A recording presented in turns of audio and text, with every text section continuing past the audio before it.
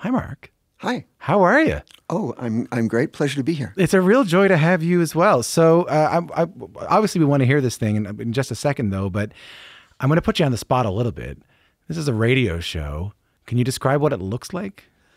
Well, for people that are familiar with a harmonium, which is sort of an Indian organ, it's basically a box. Yeah.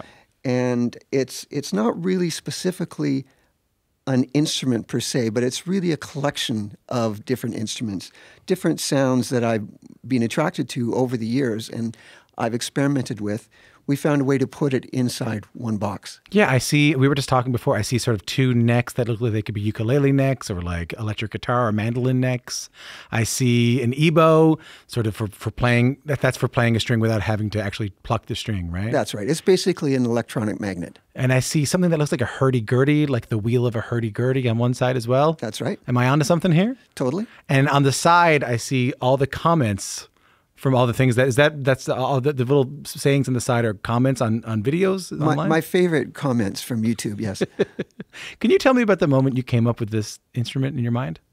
Well, I was slated to give a master class actually at the Glenn Gould Theater in a couple of weeks. And I thought, well, wouldn't it be great to actually show off an instrument? So I did a sort of a Homer Simpson quality sketch of what I wanted, handed it off to my good friend Tony Duggan Smith, who built it for me. It arrived the morning of the master class, so I pulled it out in front of the audience, and I hadn't really even played it before, so it was pretty crazy of me to do that. And you've since used it, right? You've since used it in your scoring.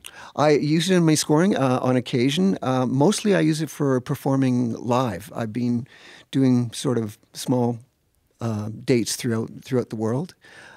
So it's taken me places. It's been a lot of fun. Can we hear something? Give me an example of the kind of sound that this thing can make that you love. Sure. Should I give you like individual sounds and tell you what? Sure. Tell you what we're hearing? Yeah. Sure.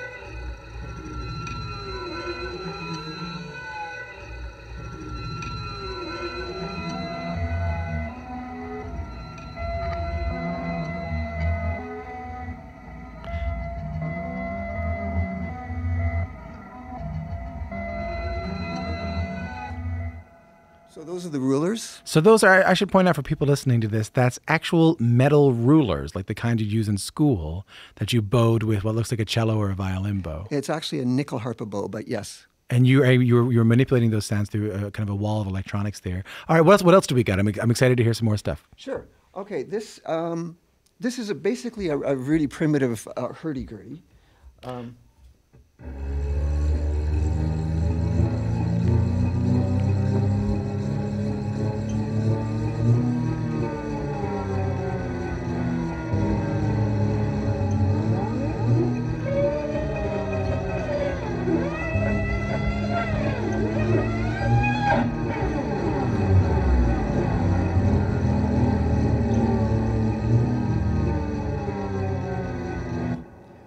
It's really primitive. I like it because I can do sort of squeaky wheels and stuff, sort of like this.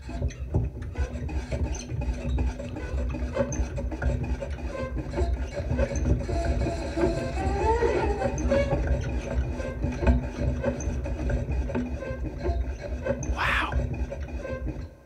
The hurdy-gurdy, I should mention, is a folk instrument. Often, it can sound like a bagpipe. It's used a lot in a lot of French music and a lot of European music. And you roll a wheel and then you put your hands over it to get to make notes. I've never seen it used like that. It's never terrified me the way it did just then. Well, what I was looking for was really a primitive, primordial sound to what I'm doing, where you can really hear the fingers on the instrument. Okay, so did you got one more for us? Sure, I got a few things. Okay. This is an ebow on a single string, and it sounds like this.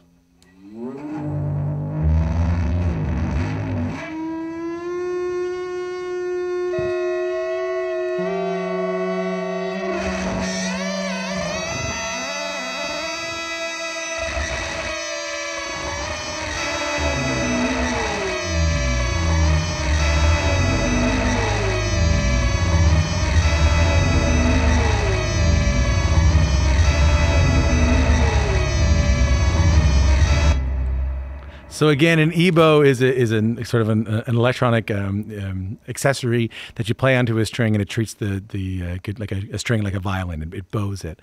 That is like a nonstop sound. That is amazing what you just did there. Cool. I can show you some other stuff too. Show me some other stuff. You're not getting out of here anytime soon, you know? Absolutely. We're just terrifying the Canadian public together. This is great. All right. So this is spring reverb from a guitar amplifier. Okay. Sometimes while I'm performing, I'll give it a bang. Also, sometimes I'll play with the ebow.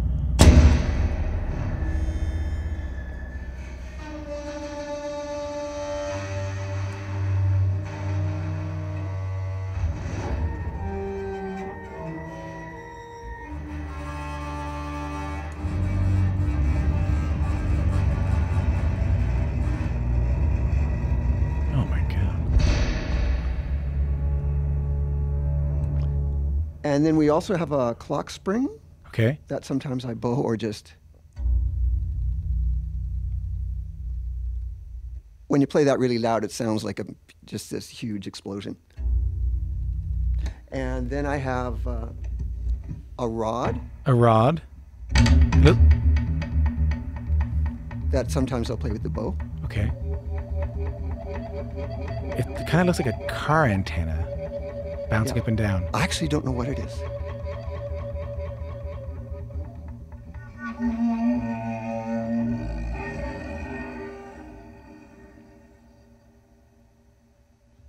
And then I have these things. They look like lollipops. Yeah, they're kind of a white stick with a little orange ball on top of it. Looks like a lollipop. That's right. And they're little friction mallets, actually.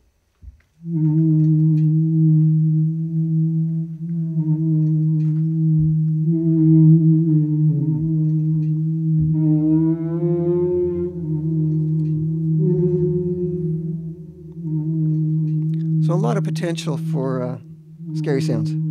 Mark, that's really amazing. Thank you so much for bringing in the apprehension engine. You're welcome. I mean, this might seem like a very basic question, but like, do these ideas for sounds just appear to you when you're sitting down watching television? Like, where do you get the ideas for these really novel ways of playing these instruments? I just play and experiment. I think a real advantage I have is I get bored really, really easily.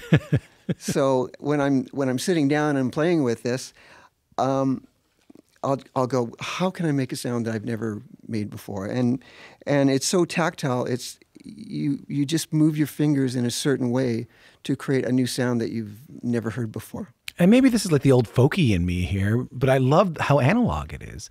Like, are these sounds that are kind of exist only in an analog form that'd be harder to make digitally?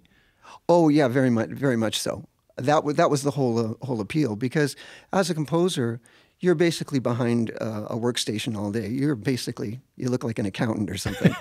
And like a lot of us, you get tired of that after a while, and you want to get out and you want to start sort of touching real wood and feel the instrument resonate underneath your fingers. It's good for the soul. If you're just tuning in, my guest today is Mark Korven, an award-winning composer who's created this incredible machine that makes incredibly scary sounds called the Apprehension Engine. So you grew up in Alberta? No, actually, I grew up in Winnipeg. Winnipeg, Manitoba. That's right. Winterpeg. Yes. I call it that, right. So were you always interested in experimental sound, in this kind of thing, experimental composition? Not really. I was more of a straight-ahead rock and roller who got involved in jazz, progressive rock. I was a singer-songwriter for many years. And then once I started scoring films, at that point I started doing more experimental stuff. Was it about being like, did you enjoy particularly the scoring, being able to be scary and do horror kind of scoring? Oh, who doesn't? It's basically, you have almost carte blanche to do whatever you want sonically. And the weirder you can be, the more you're rewarded for it. And that's really fantastic. So let's talk about this new film, The Lighthouse. Is the Apprehension Engine been used in the scoring of The Lighthouse? A little bit in it. Just accents now and then. But the Lighthouse score is primarily a brass score. So when I was watching the film, and I should point out that the film is starring Willem Dafoe and Robert Pattinson. If you haven't seen it, they're on this kind of rocky island. They're in very, very close quarters. and it's sometimes not a lot is happening. They're just kind of sitting down, eating dinner. They're staring at one another, and the music itself is the source of a lot of the tension. What was the feeling you were going after in the music for that film?